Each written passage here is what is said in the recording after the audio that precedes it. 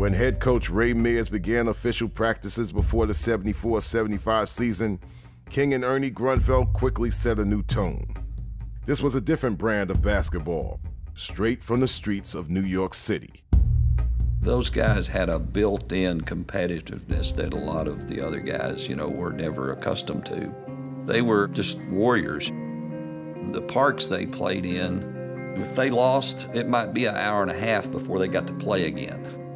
When we played pickup games, usually you were lucky if you had enough guys to play. The season opened with Grunfeld sidelined by injury.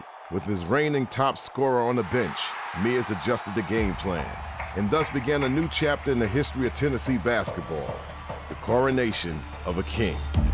First game, Wisconsin-Milwaukee. King moves, King drives, King lays it up, good by King. 42 points, first game as a freshman.